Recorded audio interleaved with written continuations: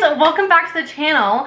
I know that this is not the last video of October for you guys, but this is the last video that I'm filming and I'm so sad. I've enjoyed all of this spooky content with you guys all month and part of me really wants to do December, but I'm honestly just gonna have to see what my December calendar looks like before I decide if I'm gonna do 25 videos in December, because this was a lot and I feel like I barely made it through. I did have to skip a couple days, but yeah, okay, I won't ramble on. Today's video, let me get my book. Today's video, we are making spooky drinks from the unofficial Disney Parks drink recipe book. This is by Ashley Craft, and let me show you the matching book to it. There is also an unofficial Disney Parks cookbook. So I got both of these at Barnes & Noble with my mom just a couple weeks ago, and I wanted to pick out some recipes that were Halloween themed and everything like that. So we are making two recipes. Is it two recipes from this book? Yes, we're making two recipes from this book. We will be making the Joffrey's pumpkin pie latte.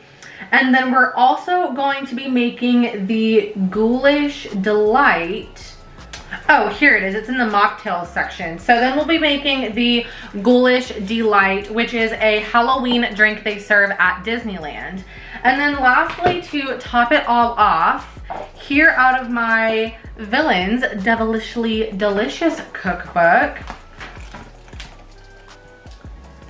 there are a few cocktail and other drink type recipes in this, and we are going to be making the Peddler's Disguise, which looks so delicious, and it is an apple cinnamony apple cider, so perfect for the fall time. So before I ramble any further on, let's go ahead and get started crafting these super yummy spooky drinks. So the first thing I made was the Peddler's Disguise. You're gonna need some apple cider, fresh cinnamon sticks, one whole orange, some whole cloves, and lastly, some ginger.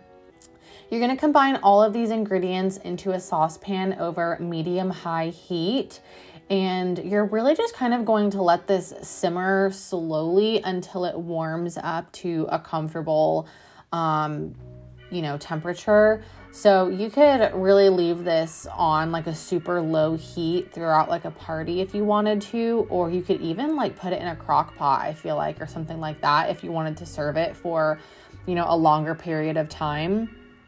Especially if you want to serve it warm. You could definitely serve it cold as well, but I prefer it warm. That's just me. I like warm drinks. So I just stirred all those ingredients together and just let it sit. While it was sitting, I cut my orange in half, and then I just cut a small little sliver of it to use as a garnish, but I just put it in my drink, and I really feel like it added a really super fresh orangey taste, and it was really delicious. So then I just give my concoction, my brew, if you will, a final little stir.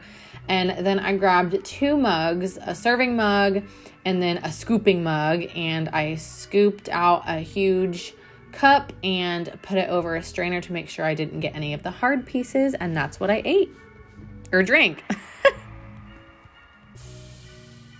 All right, you guys, it's time for taste test number one. I've got it. This Peddler's Disguise in my little zero mug. It's steaming, and I put a little slice of orange in there. Oh man, it smells. I'm afraid it's gonna be really hot, so I'm gonna have to be careful. Let's taste it though.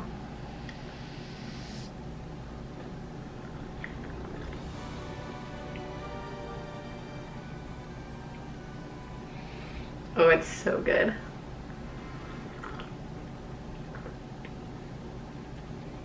Oh, it's so good, you guys. It's like, obviously it tastes like apple cider, but I think the ginger and the orange really make it unique. Yeah, like it just has a little, I don't know, it's just good. I could drink all of this right now. Oh my gosh, it's literally so good, you guys. Holy crap. Okay.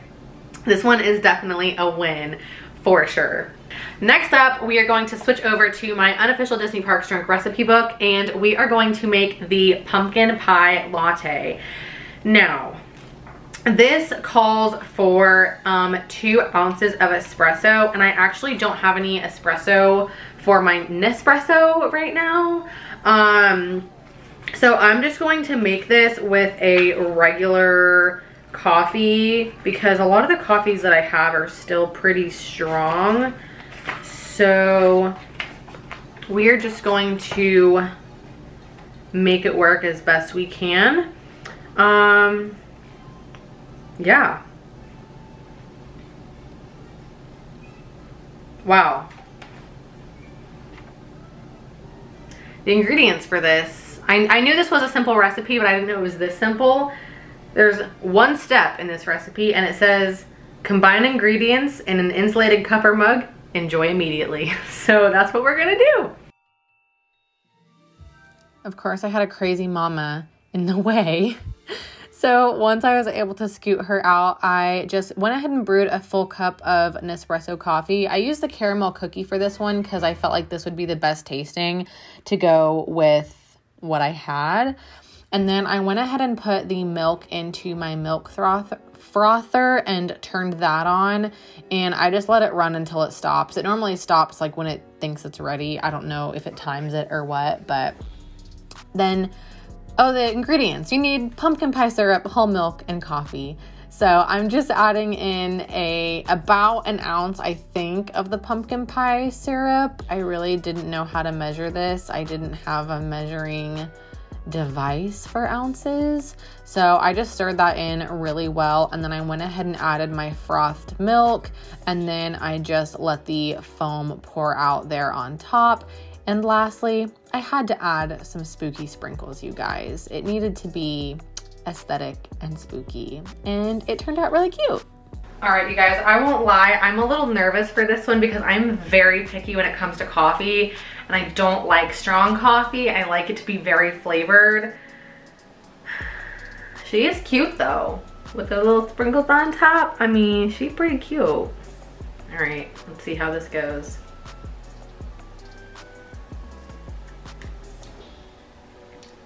All I'm getting is foam. 1 second.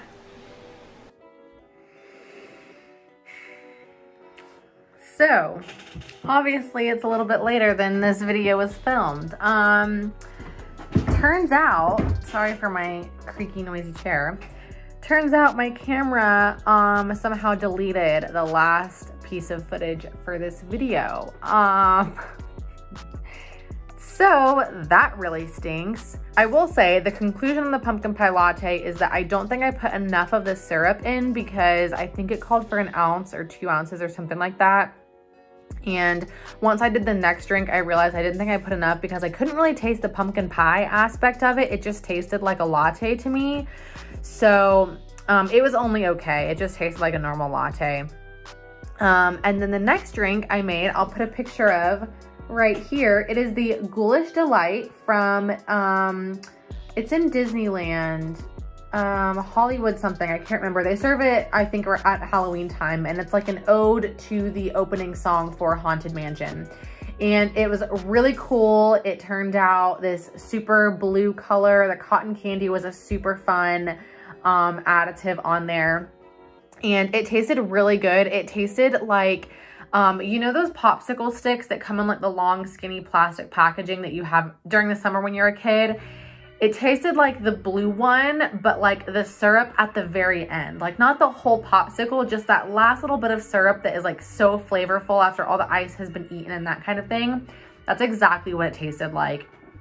And it was really good. So I'm so sorry, you guys. I am having the worst luck, I guess, with my one video being taken down due to copyright and then losing the other half of this video. I'm just...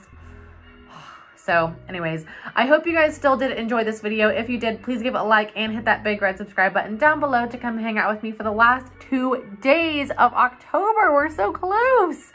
I really hope you guys have an absolutely amazing Halloween. I feel like I'm closing it out because it's like the last time I'm talking to you because it's the last video I'm filming. All the other 2 were pre-filmed. So yeah, I hope you guys really enjoy those. And I hope you have a great rest of your day, and I'll see you in the next video. Bye.